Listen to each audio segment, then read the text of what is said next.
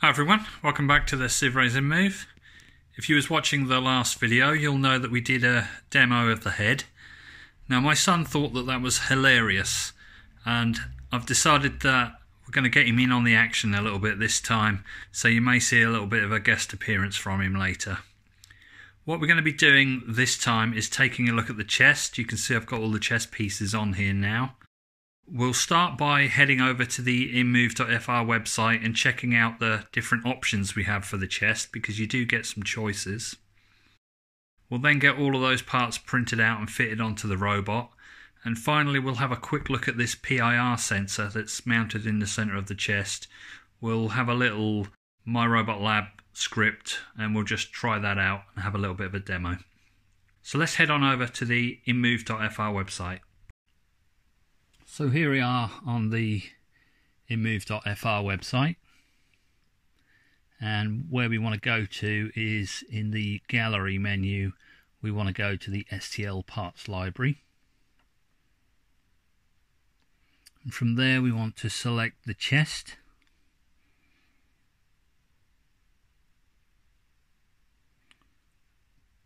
Let's just go over these parts. So the first thing we got here is bottom chest. Now we've got bottom chest sonic or just bottom chest, and you can see that one has got the holes in it here for the sonic ultrasonic sensor, and the other one is just blank.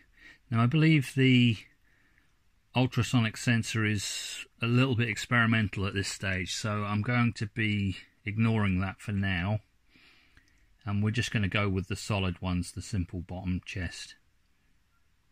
Next we've got chest left and chest right. We're going to need both of those.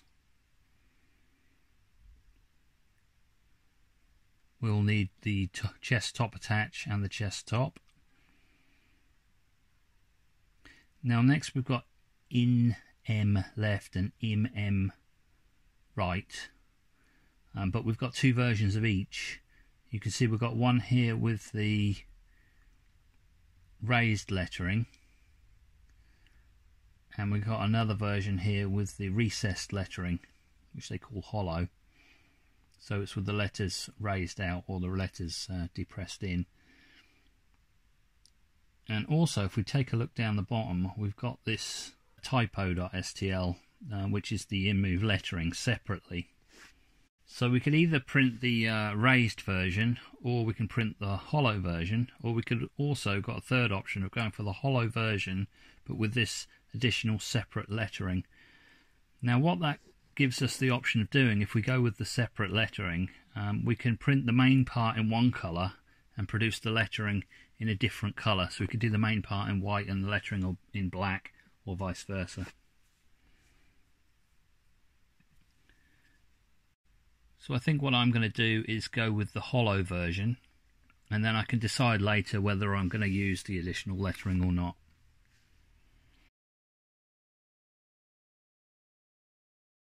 So then we'll also need the right version of the hollow. Next we've got middle chest. Now again we've got another choice here. We've got one with the hole for the PIR sensor and one that's solid. Now I think the PIR sensor is quite a simple addition to add, so I thought that might be interesting to look at that. So I'm going to go with the PIR version. Now next we've got the side rib covers. Now I didn't actually know that these existed until I started to look through here, so I'm going to print those out as well and take a look at those. And I'll also download the lettering, but I don't know if I'll use it or not. And then finally we've got this under connect, so I'm just going to leave that for another day. So we'll get these downloaded and printed out and we'll take a look at them.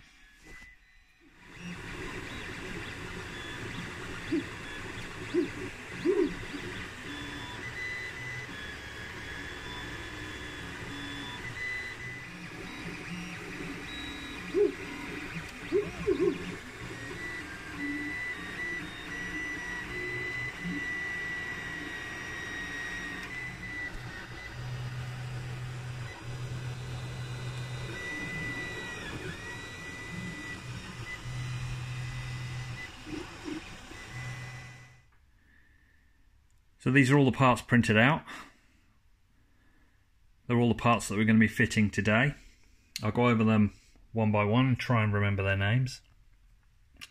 These two parts here are the chest top, and then we've got the chest top attach. We've got chest right, in-em right, im-em left, and chest left.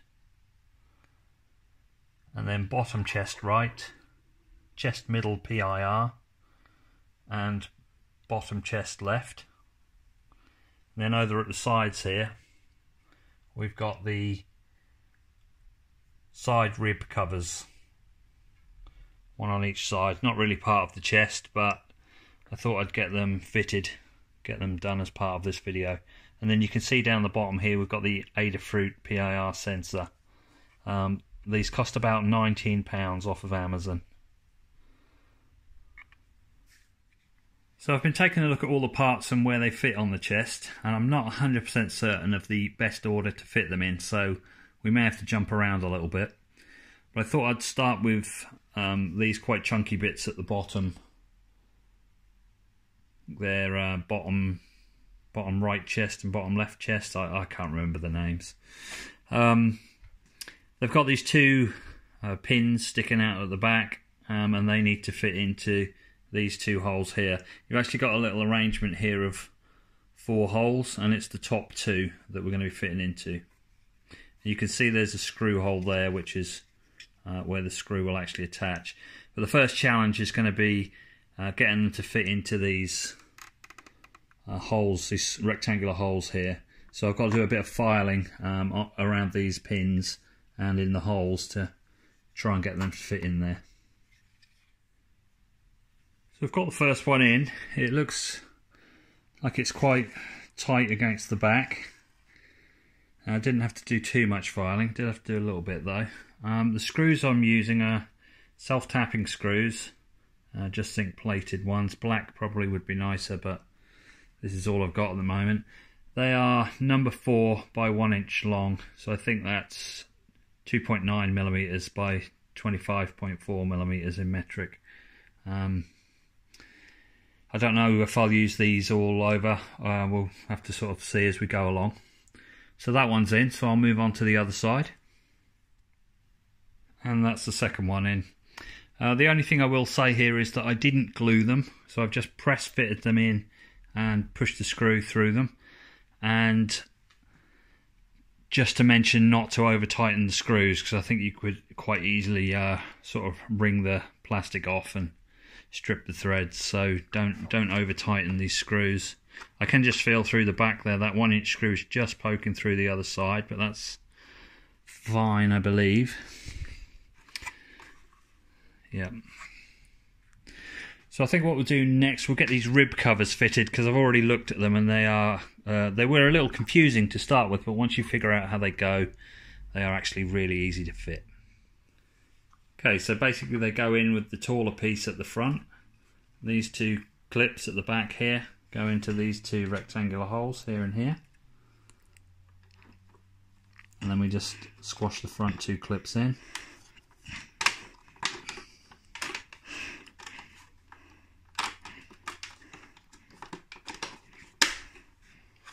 And that's it, easy as that. So we'll get the other side in. Just get the back in and then just push these front clips in.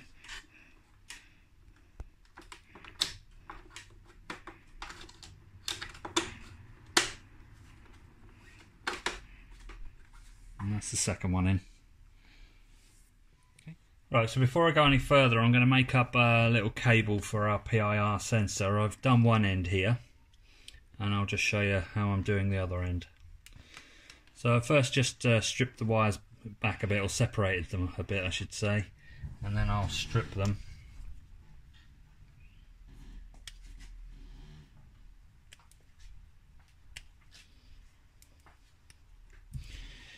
Give them a little twist.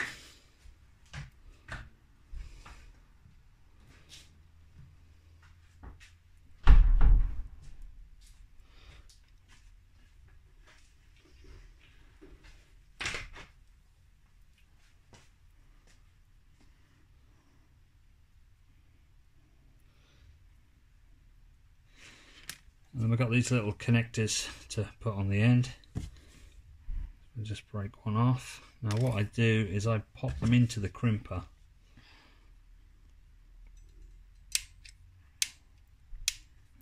And then just push the wire down into the crimper.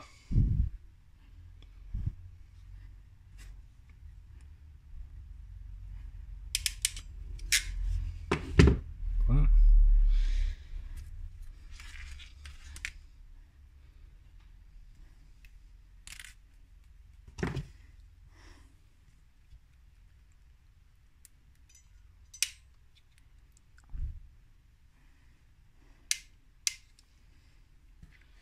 And then we have this little plastic shroud. We just push them down into there. We just need to make sure that the sides with the metal clips on point towards these holes that are in the shroud. They can be quite tricky to get in there. So what I usually do is just give them a little push down with a very small precision screwdriver until I hear a click.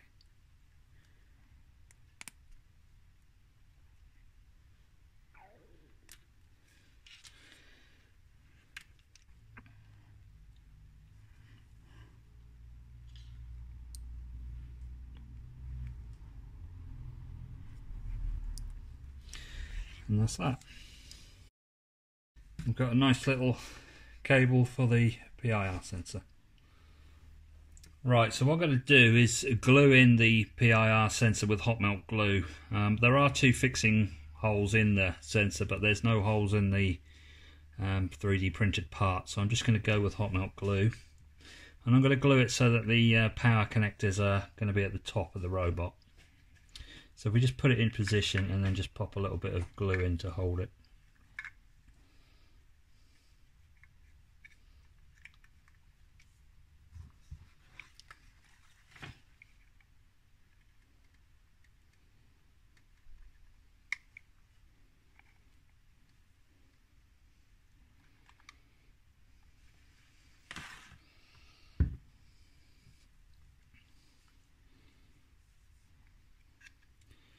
And just let that cool a bit.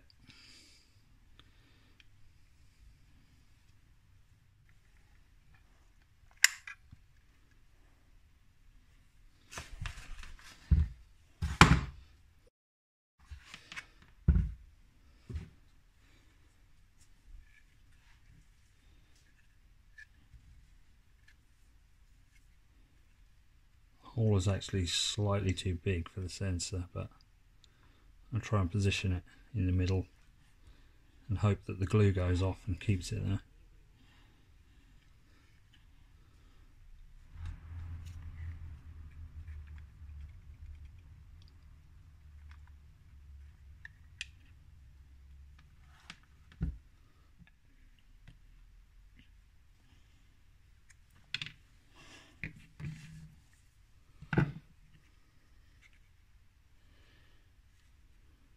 So that's in there, it should set fairly quickly.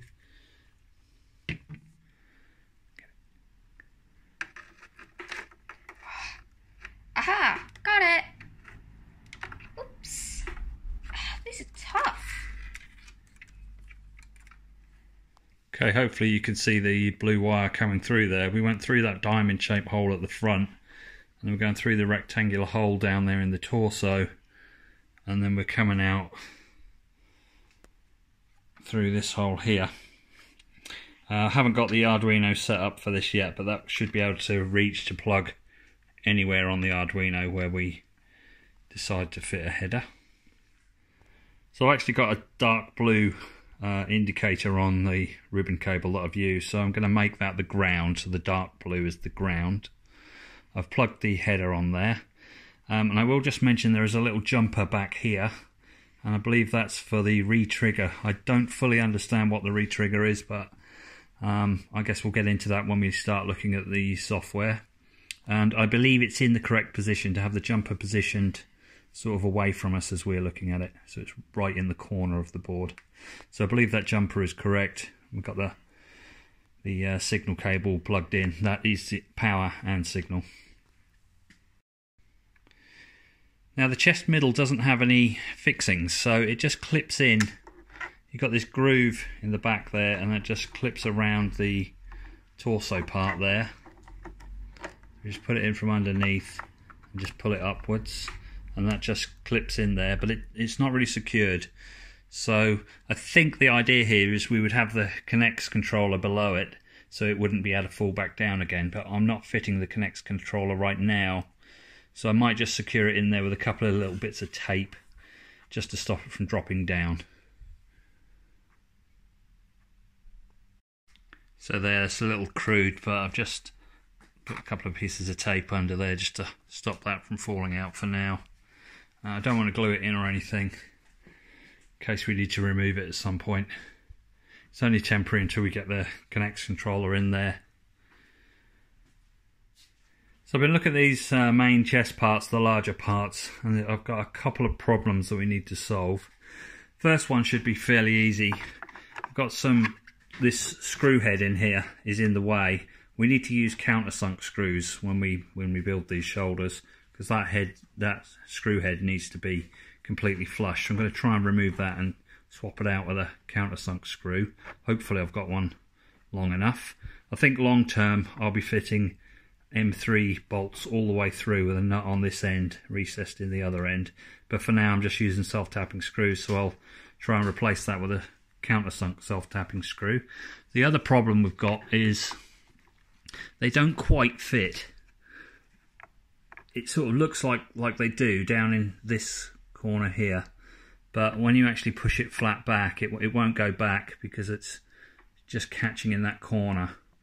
So I think what we're going to have to do is just file a little section out of this area here, which is a shame because it'd be nice if they just went straight on, but they really don't fit. So what I've actually decided to do with these bits, and I don't know if this will be a mistake or not, but I'm actually going to glue them together, because what I'm finding is they're actually quite a really nice fit, but once you put the screw in, they kind of move out of position and you end up with gaps. So I thought if I glue them in, then they can't move when I fit the screw.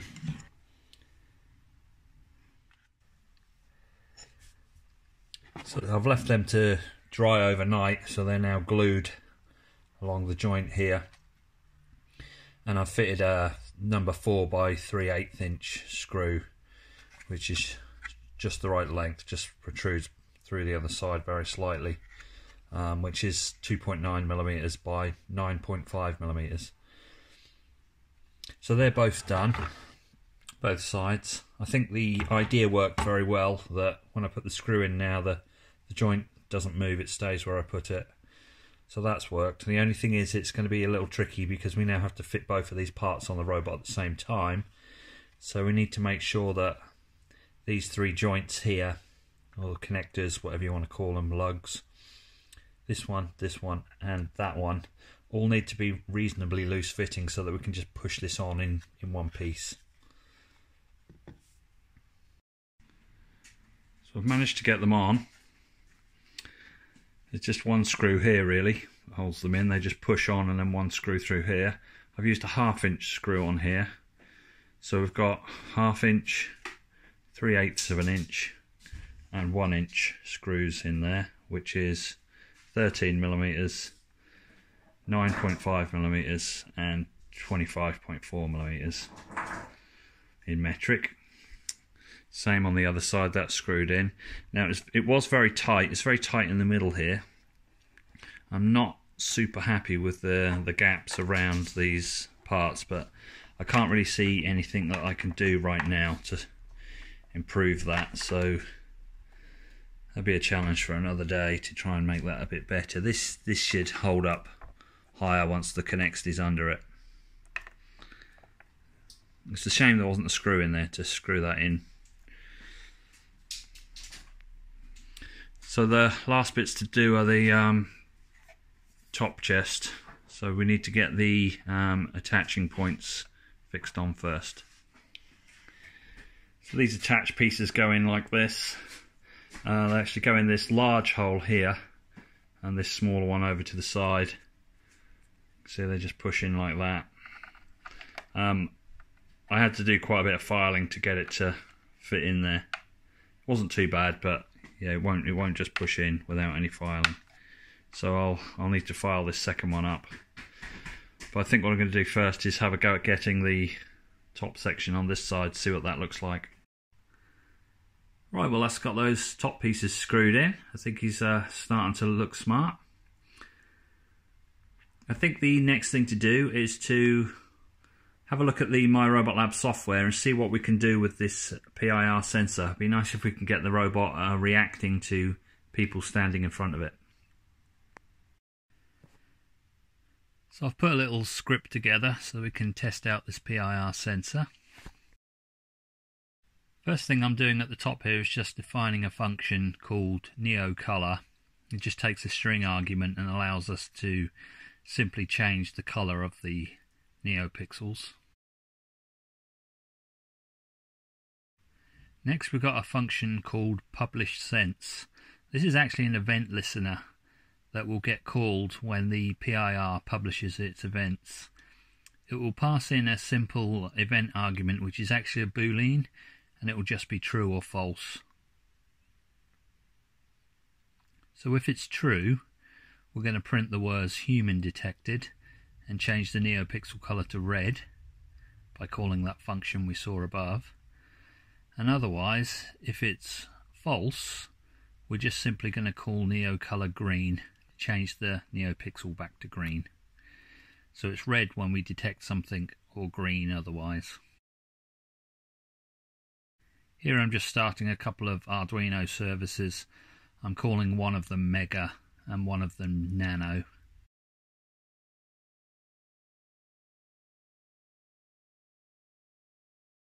Next I'm starting the NeoPixel service. I'm attaching it to the Nano on pin 3. Now here I'm calling animation stop because I find that when I start the NeoPixel service it seems to be running an animation by default, so I'm just explicitly telling it to stop doing that. And then I'm calling NeoColor green just to start it off with a green colour. Next I'm starting the PIR service. I'm attaching it to the Mega on pin 12. I'm defining this isVerbose to true. I believe that just gives us a bit of extra logging, but we're not actually using that here.